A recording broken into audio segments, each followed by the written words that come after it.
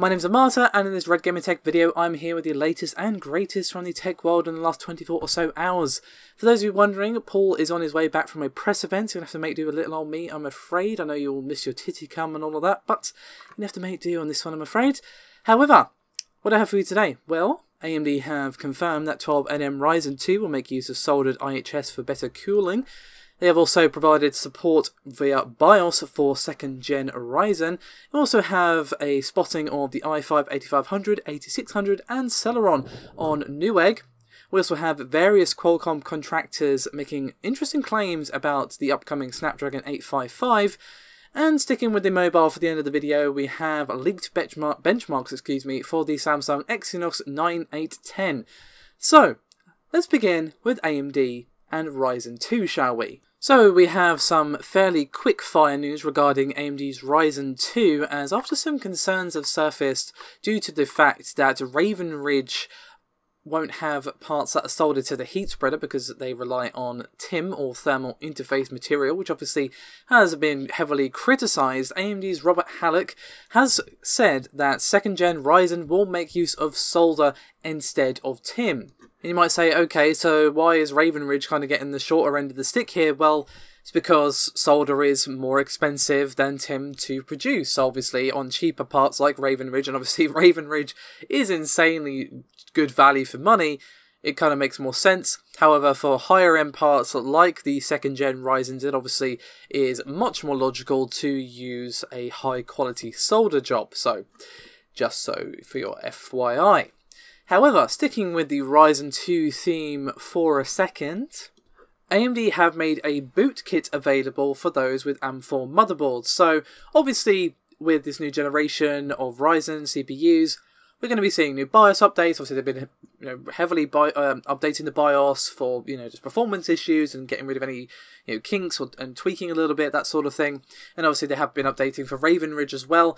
However, it may be possible that some users using AM4 and a 2nd gen Ryzen may experience an issue, where the system does not boot during initial setup. So basically, AMD have provided a boot kit to try and get around this issue. And you can find a link in the description below this video where you can find the support link for this. You can fill in your name and all that good stuff and get your hands on the boot kit for a little bit of a guide as to what to do if you're having any issues updating your BIOS or anything like that for Ryzen 2. Obviously, this isn't going to be relevant for a little while now, but it is so good to see AMD kind of getting ahead of themselves a little bit and saying, hey, if you're having issues, here's some support.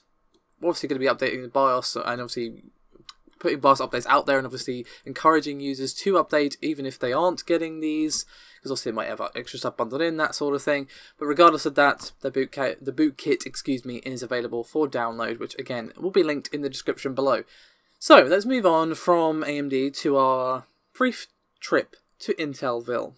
So essentially we have 4 of Intel's latest 8th gen Coffee Lake processors showing themselves on Newegg.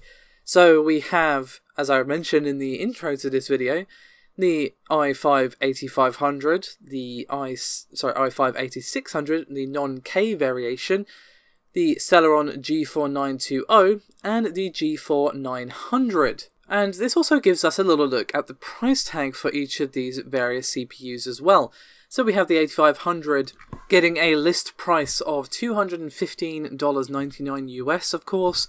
The i5 8600 being a fair bit more expensive at $239.99, the G4 920 at $65.99, and the G4 900 at $54.99, excuse me.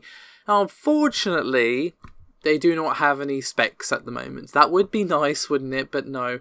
Sadly, all we have is the prices available. Although, interestingly enough, you can actually add it to your cart if you were so inclined, which is kind of interesting. So just a little bit of a look-see as to what you can expect to pay for these various processors, at least on Newegg. Although, interestingly enough, these processors are also appearing on Amazon as well, so you can go and get some UK prices for yourself as well, if you're at all inclined. So, let's round things out with the mobile segment of this video, shall we? And let's begin that particular segment by talking about Qualcomm and 7nm. So this particular piece of news comes to us thanks to a fellow by the name of Roland Quant, or Quaint, I'm not really sure on the pronunciation there, to be honest with you. However, he is fairly known for tweeting or talking about interesting information related to tech. So obviously he's a man after my own heart there. And he tweeted regarding the manufacturing process of the 855. And he said, quote, Qualcomm won't say it, but their contractors do. Snapdragon 855 STM855 is the first 7nm SoC, probably the one the X24 modem ends up in. Now obviously this is a bit of an unknown at the moment, but again he is a fairly reliable source, and obviously we do know, or at least we have had reports, that the 845 is going to be sticking with 10nm, so it actually kind of makes sense for the 855 to be like, hey, 7nm bitches! But obviously again this is all pure speculation, but it is interesting speculation nonetheless. However, let's finish this video off with Samsung. So as I said at the start of the video, we have a benchmark for the Samsung Exynos 9810, which show a pretty interesting lead over the Snapdragon 845. Unfortunately, we do not have any GPU results, however, we do see, again, benchmarks which show a interesting single-core lead for Samsung. So, the benchmark I have for you on this one is a Geekbench benchmark, and of course that means we have single-core and multi-core score for you today. So, the single-core result is 3717 or 3717 to be a bit smoother with it, and we have a multi-core score of 8839, which of course is 8839, and of course on the screenshot as well we can also see the memory and obviously the time of date this was taken, and you can also see the processor just sort of peeking out at the bottom there with the ARM V8. Now I do have a bit of a comparison benchmark for you as well, which is for the Samsung SMG965U. However, as you can see, it is making use of a Qualcomm processor, which is going to be the 845, and here you can see the comparison between the two. We've got a single core score of 2445 or 2455, and a multi-core score of 8312. So while we do see less of a lead for the Exynos 9810 in the multi-core score, we have a fairly significant lead in single-core score. What's interesting is, as you also saw on those benchmarks there, the Exynos does also have less RAM enabled as well. So if you were to, say, give it better RAM, you might be able to see some more interesting results, or better results to be more exact, and that sort of thing.